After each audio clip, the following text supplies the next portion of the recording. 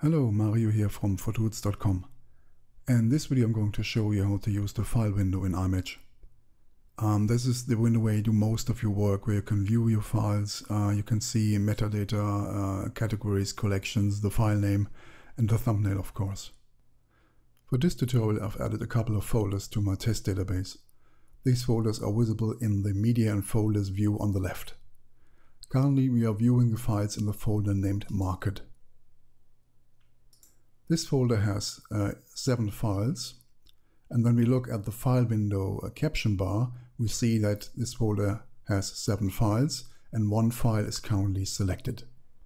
If I select additional files, you can see that the file window automatically updates the caption to indicate how many files are currently selected.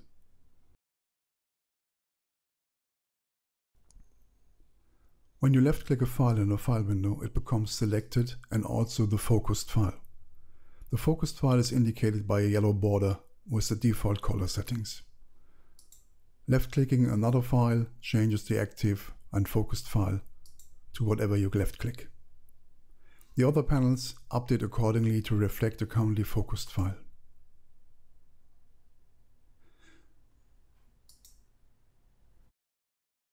To select multiple files, press and hold the Shift key and click the first file you want to select and the last file you want to select. IMatch selects all files in between.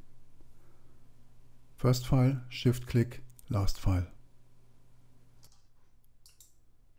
You can select individual files by holding down the Control key on your keyboard. This allows you to select arbitrary sets of files. When you Control click a file that is already selected, it becomes unselected.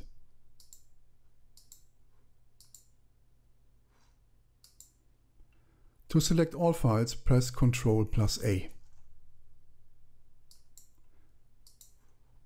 To invert a selection, press Ctrl+I. For an overview of all possible keyboard combinations and selection modes, please see the file window help topic. On the left side of the file window toolbar, you'll find the Sort Profile dropdown. Sort profiles control how files in the file window are sorted.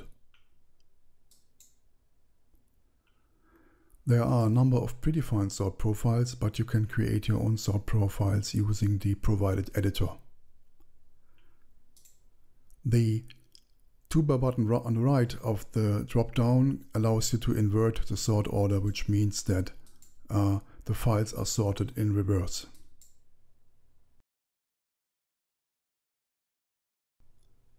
IMatch by default displays the files in the selected folders. Currently we have one folder selected and this folder has 0 files, so the file window is empty. All the files are in subfolders of the selected folder, so if we select this folder, for instance, we see the files in this folder. When we hold down the Control key, we can select multiple folders, so we see all the files in these 2 selected folders. As you can see, the file window groups each folder into a group with a group header and the group contents, in this case displayed as thumbnails. When we click the wedding folder again, we see nothing because the wedding folder itself has no files. To change this and to include the files in the subfolders of the wedding folder, we enable the hierarchy mode for the file window using this button. This button changes the display to include the, in this case, first subfolder level under the folder we have currently selected, which means we see the contents of these 3 folders in the file window. Again, the file window has combined each folder into a group, and we see in the separate group headers the name of the folder and the contents of the folder. What we don't see currently is when we now click on this folder, for instance, we see that this folder has a subfolder itself with grayscale images. We have currently only enabled the file window to display one immediate folder level.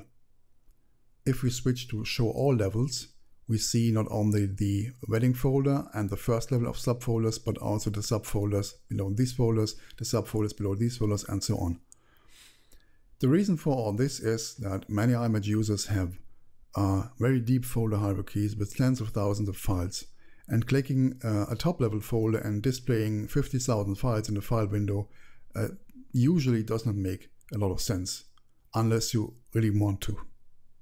For that, you can use the hierarchy mode to display either the files in a selected folder or all subfolders recursively. With this option, you can disable the grouping by folder in the file window. IMatch now displays all files in a continuous list. Grouping by folder, all files in one list. The hierarchy mode is used in all IMatch views, so you can also control how many child categories, child collections or timeline nodes you see in the file window. File window layouts enable you to control how files are displayed in the file window and the data displayed for each file. You select the file window layout using the file window layout drop-down control in the file window toolbar. In this case, we're using a thumb small layout which displays only a thumbnail and the file name for each file. Using this zoom slider, you can control the display size of the files and the file window panels in the file window. By switching to different layouts, you can display different amounts of information for each file. For example, the default layout displays the file name, the icons, the rating and label bar, which allows you to edit and see the rating and label assigned to each file, and the category colors, which indicate the categories assigned to the file. The image info layout displays a lot of technical data for each file, including the file name, date and time of the image creation, the shutter speed and aperture, the lens used, and also the rating and label bar. The title description and keywords does exactly that. It displays the title, description, and the keywords for each file. Again, you can use the zoom slider to change the size of the thumbnail panels in the file window. You have also the possibility to use tabular layouts, which arrange the file window contents in tabular order. For example, this one, which displays the file name, the date, title, description, and the keywords, and allows me to see a lot of information in a very small space.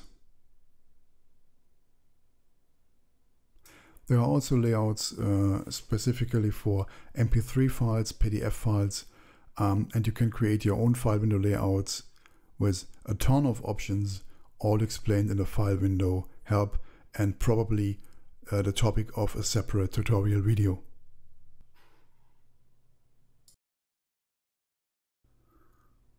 To find specific files in the file window, you use the file window search bar in the file window toolbar. Just type in the search term and the file window will reduce the display to files matching the given search term, or Martin, for example. To clear the search, click on the X button. The X button has a drop-down menu which enables you to configure search bar options. For example, where to search, if you also want to search in attributes, if you want to search using regular expressions. As always, all these options are explained in the file window help, so just press the F1 key to find the corresponding information in the IMatch help system.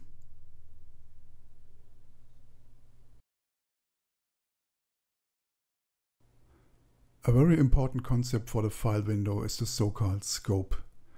The scope just means all files currently loaded in the file window. In this case, we have 12 files loaded in the file window, so the scope has 12 files. When I switch to the wedding folder, we have 34 files loaded in the file window. And the search bar always searches the scope, which means in this case it will search these 34 files.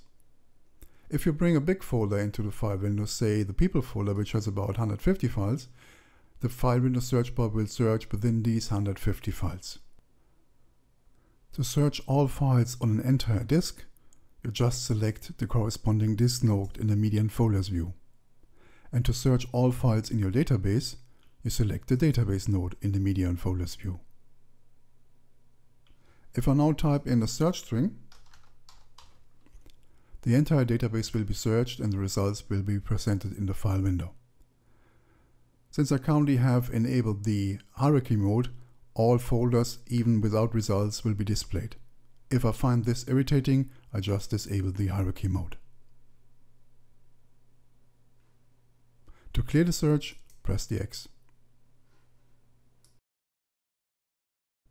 To see all available commands and functions in the file window, select one or more files and then right-click the mouse. This opens the context menu with all available commands for the current situation and selection. Each command is presented with the associated keyboard shortcut, and when you remember the keyboard shortcuts assigned to the most frequently used operations, you can work very efficiently in the file window.